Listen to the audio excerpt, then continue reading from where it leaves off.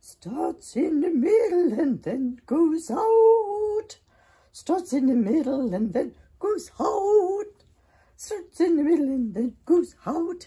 That's the explosive pattern. Oh, I see it, I see it. Oh, Valerie, I'm so glad you're showing this to the children. And of course, this one had the radial pattern too. Then, of course, I was looking, and here too. Oh, I looked up from the top. I was giving it a drink, and there in my sweet little cactus plant, the explosive pattern again. Well, hello there, children. I didn't hear you come in. Oh, I'm just in. These patterns are everywhere. I came into the art studio and I looked around and I saw it in the plant. And of course, we saw it last time in the flower. Do you see it? Can you see the radial explosive pattern? Amazing, isn't it? Science, math, they're so much fun. I don't understand why people aren't more excited about the sciences. So, I'm so glad you're here again today. If you've forgotten, my name is Aunt Shirley, and I am a nuclear physicist and a rocket scientist. I do know about robots, though, and I do know about planets.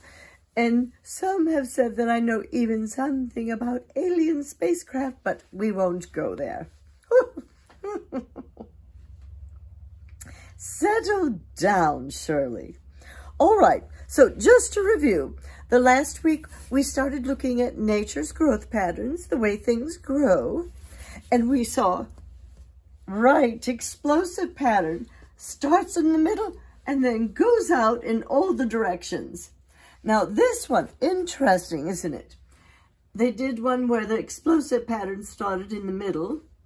Then this one, Valerie gave them interesting pieces of paper and made them cut the explosive pattern off, like taking a piece of salami out of the bunch.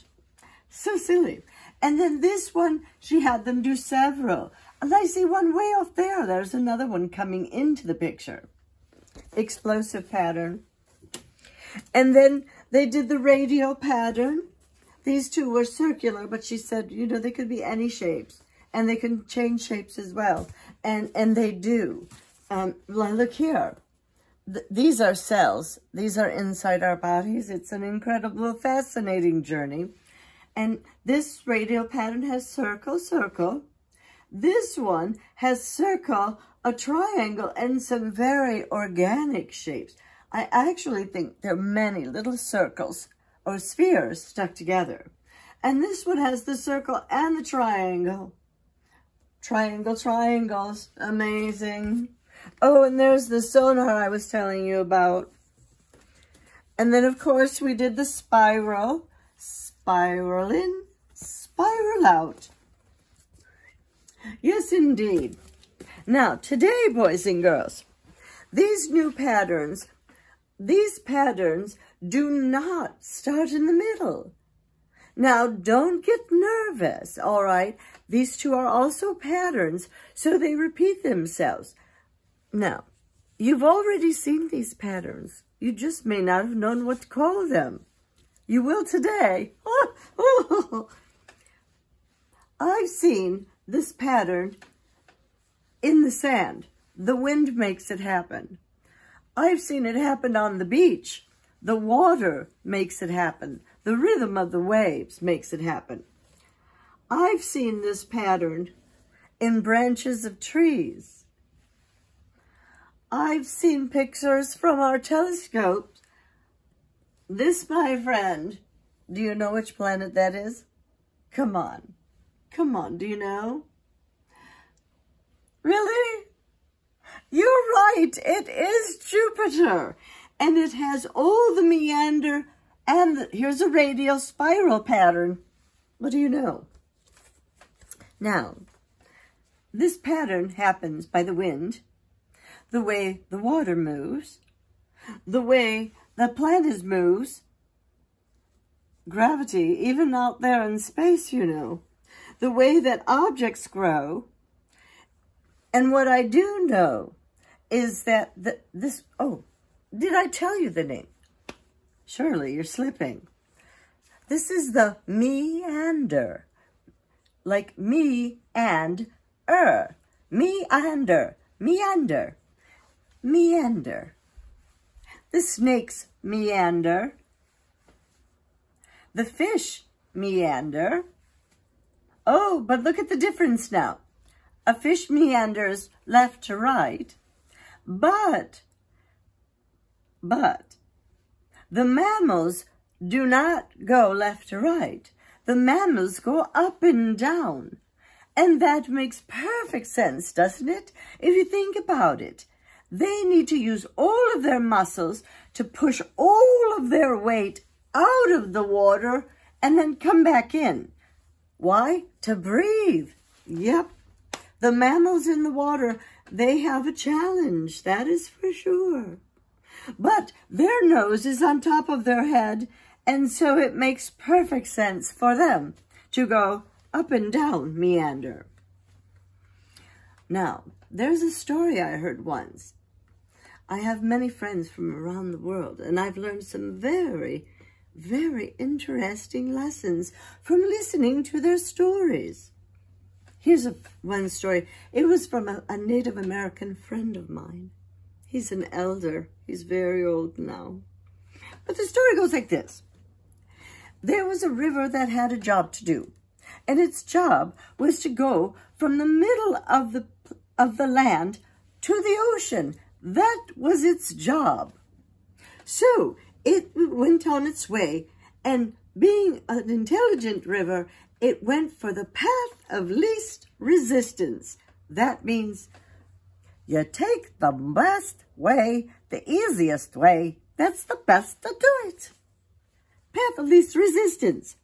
So, as the river was meandering its way towards the ocean, it would find sand, so it would go that way. And then when it saw a rock or something in its way, it would go the other way. And then it meandered its course, and all of a sudden, boom, it came across a huge, mighty mountain. And the river banged up to the mountain, and it said, "Mighty mountain, please, please move out of my way. I must get to the ocean." And do you know what the mighty mountain said? Stubborn, mighty mountain, I might add. It said, "I will not move. I am here. I am mighty. I am the mountain, and I will not move." And the river did not know what to do, because she kept crashing up against the mountain. But eventually she noticed that there was a little bit of place where the rocks and the bottom of the mountain had started crumbling. And so she went that way. And what she found is that she went meander to the left and meander to the right. Sometimes she meandered under or over the obstacles, the rocks and the things that got in her way. And before long, guess what? The river was on the other side of the mountain. And she looked up at that big, tough, stubborn mountain. And she felt sorry for him, because the mountain couldn't see what was ahead for the river.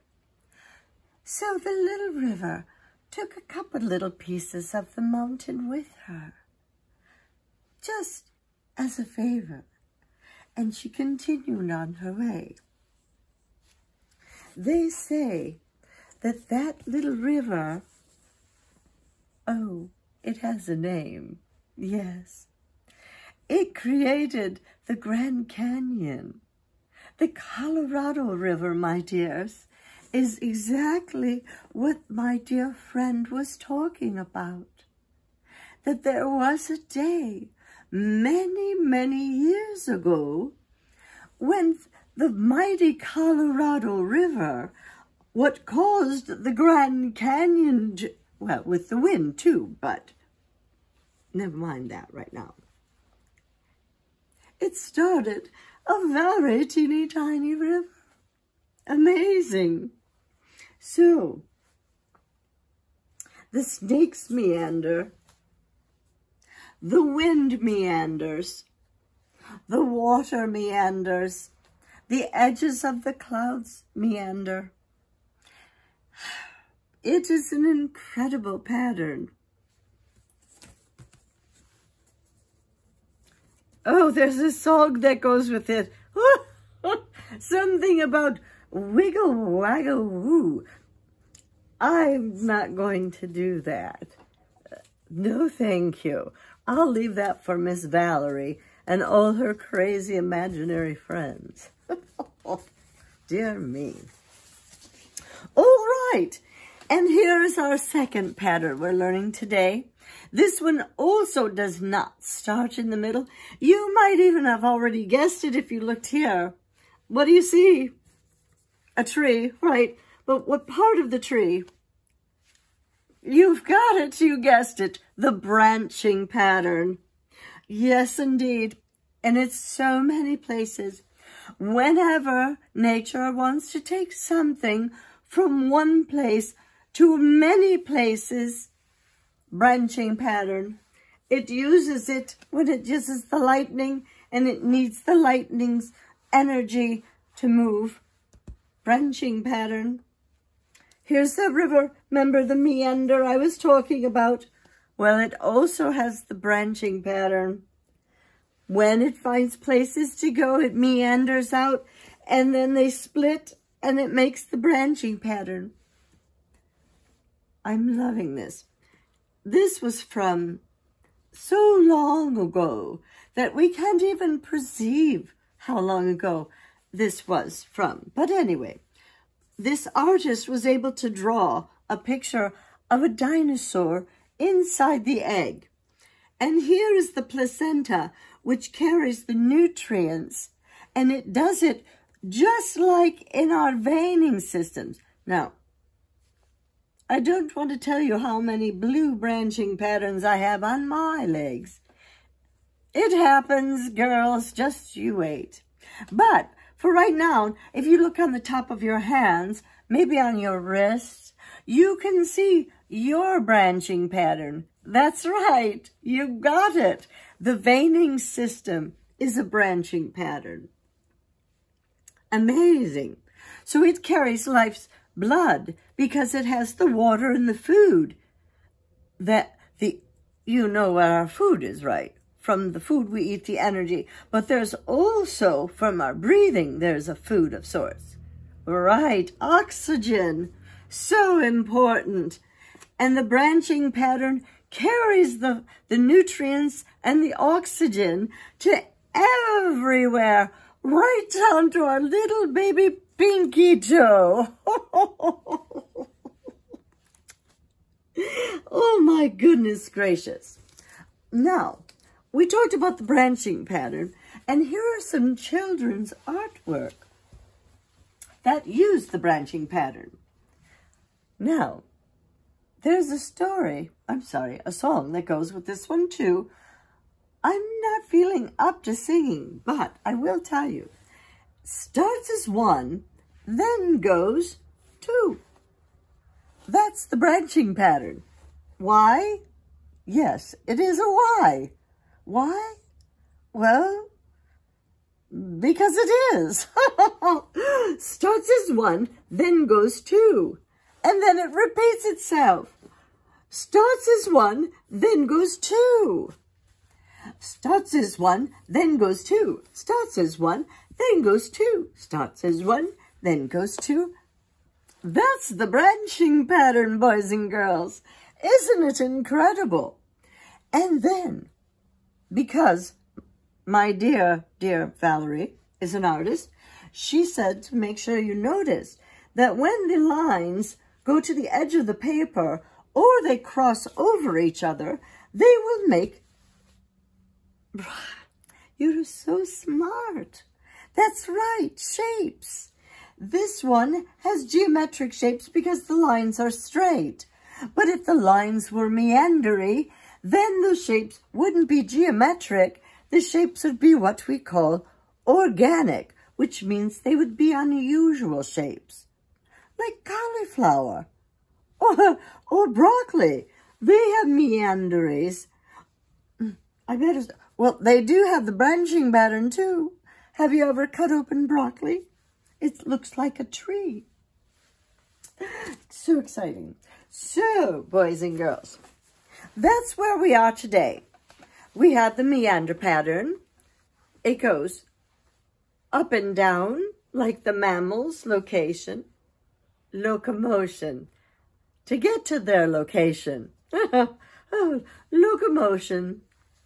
Up and down for the fish, for the serpents, any other animal that doesn't have legs to move itself. It propels itself left to right, meandering through the grass, through the sand, inside crevices, inside the earth. Yeah, the meander pattern is very useful, and the rivers use it.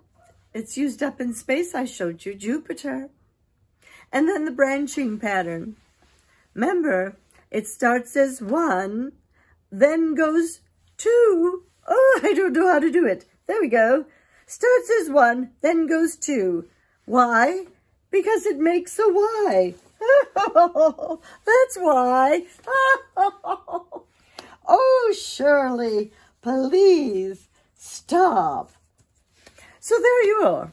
5 of the 9 nature patterns. Congratulations. Explosive. Radial, not radio. The radio uses the radial. Echo, echo out. Spiral. Starts in the middle, walks around itself. Ooh. Meander. Meander. Wiggle waggle. And then branching. Starts as 1, then goes 2. Why?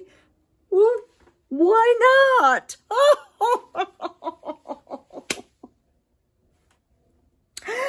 Oh, dear me. Who knew science and art could be so much fun? Oh, I'm going to have to go back and tell all those stuffy old dusty, musty friends of mine to come to Miss Valerie's art studio. I think they'd be fascinated to see the type of artwork you're creating at your little people ages. I'm very proud of you. Now, remember, when doing science and art, there is no doing wrong, okay? There's right, and then there's left. There's no right and wrong. Unless, of course, you're not being respectful, then that's wrong. But for the most part, in Miss Valerie's room, some people say yes or no. But in Miss Valerie's room, it's yes and no. See the difference? Miss Valerie's onto something, I do believe. Well, boys and girls, it's been a pleasure introducing you to the 5 nature patterns that we'll be doing now. Once we get to space camp, we're going to be building our rockets and other objects, and we'll be doing the 3-dimensional nature patterns.